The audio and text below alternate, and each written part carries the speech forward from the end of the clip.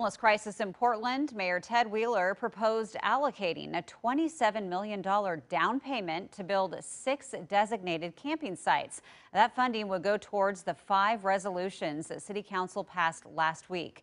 Mayor Wheeler's proposal includes $4.1 million to cover construction costs, $12 million in operational costs for the first year, $750,000 for private security near designated camping locations, and $3.5 million to create a 50-person homeless navigation team.